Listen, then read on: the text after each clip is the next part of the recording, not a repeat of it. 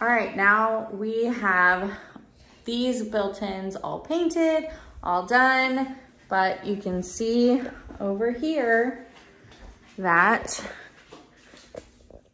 they are unfinished on this side. That is for a very specific reason, because we are going to be finishing this off with a desk. So the desk is going to hide that end. We don't need to finish it off, and we're gonna be getting to work on that. Right, buddy? Right. Let's go. Let's go. The first thing to do when planning this desk was deciding on how we would support it. I had a very specific vision for this desk, and that vision didn't have legs per se. So I decided on these floating wall brackets from ironsupports.com.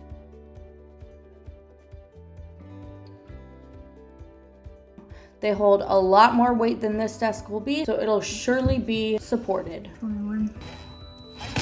These are more commonly seen in new builds or builds taken down to the studs, but I thought they were really cool, so I wanted to use them, and I knew I'd be using a wall covering. So you only live once, I thought, why not?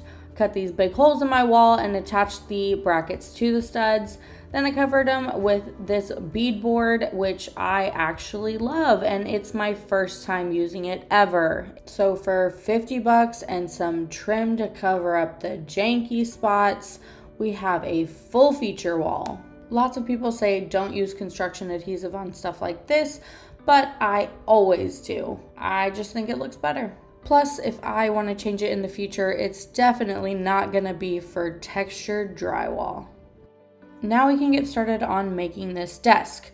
Now the whole desk is made out of this one sheet of birch plywood that's a 4x8. It's gonna be a corner desk, so we measured the depth and length of each side, and I wanted Steve to be able to sit in the corner, so once we drew the lines for each side, it came to a point and I measured out 12 inches from there and drew a straight line to give that nice corner desk feel.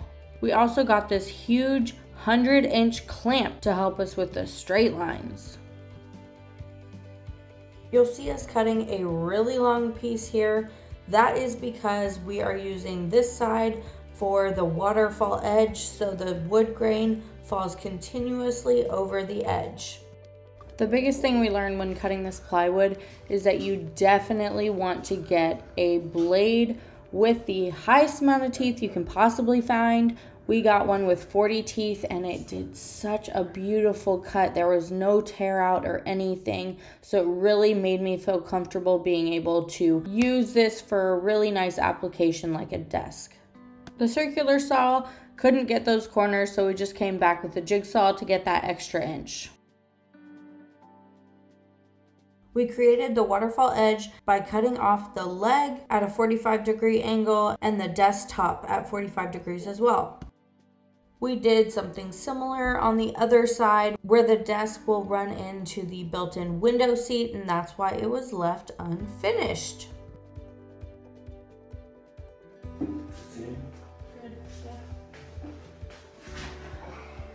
Oh my gosh, where this fits.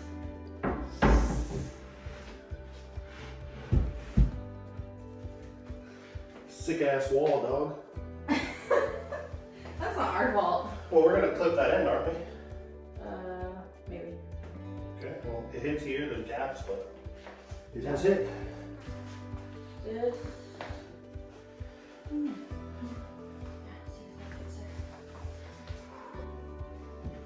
are short. Very tiny bit? Very tiny. Okay, that's fine. That's fine. You can put little feet on it. Yeah. I don't know how you're gonna touch this. Also, you have the baseboard here. Yeah, I figured that out. You're gonna notch out the baseboard? Forgot. Yep. Okay. That looks good though. Okay. Will you hold it on the other side and see how off we are?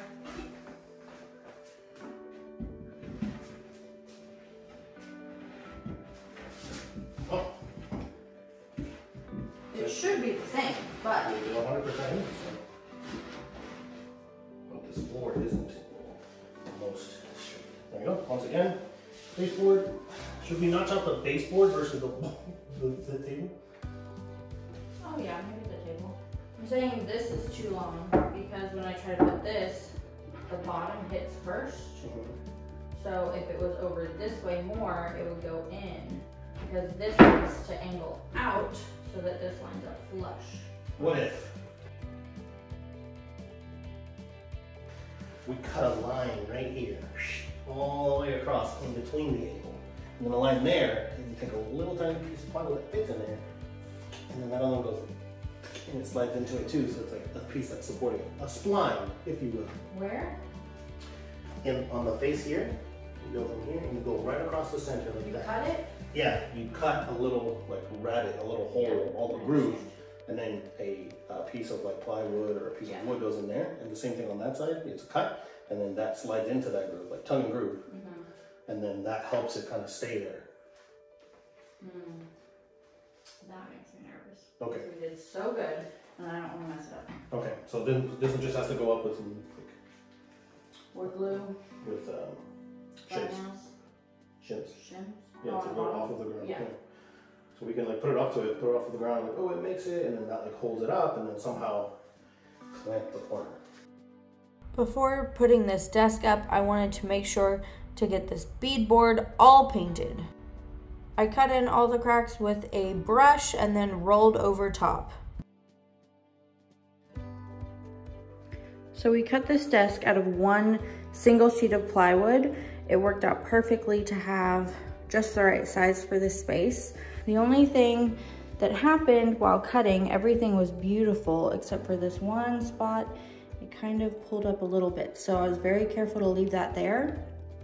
What we're gonna do now is pull it up, wood glue it, clamp it down, and it'll look perfect after that. I cut out the baseboards where the waterfall edge will go so that it sits flush against the wall.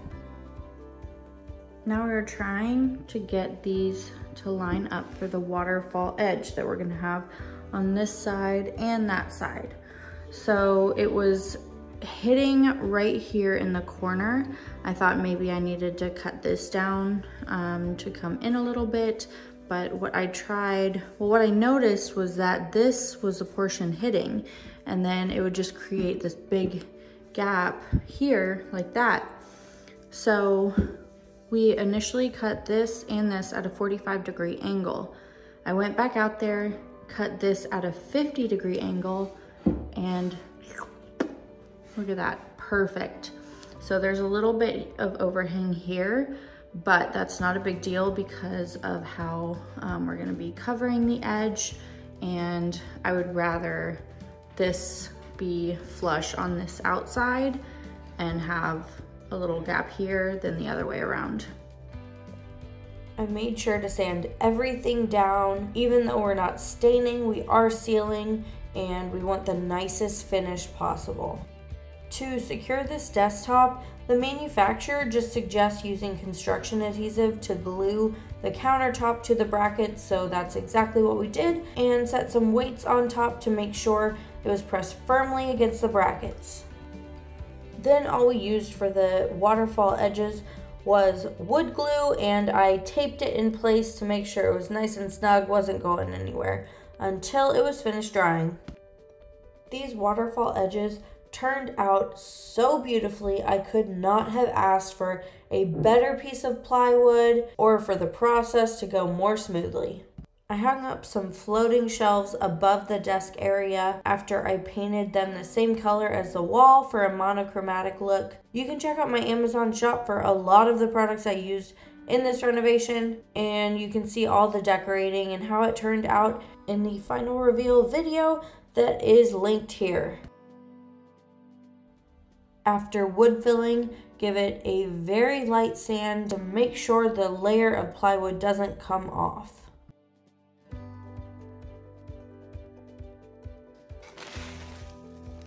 For any gaps that are bigger than just being filled with caulk, you can use this backer rod. It comes in various different sizes, but I shoved this in behind the desk, and it was the perfect thing to help me finish the edge against the wall.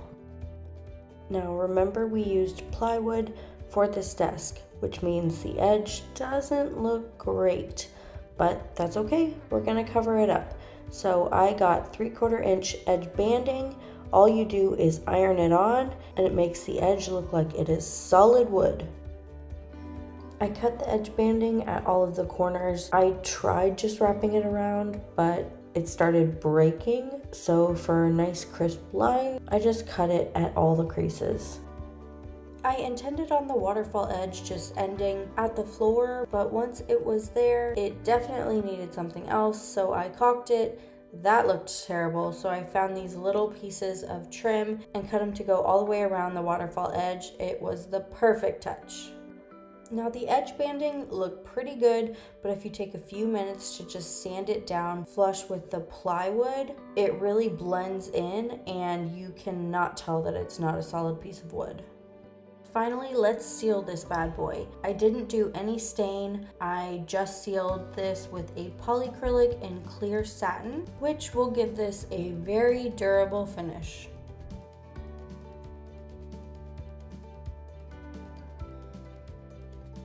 Thanks for watching this video and following along with our projects.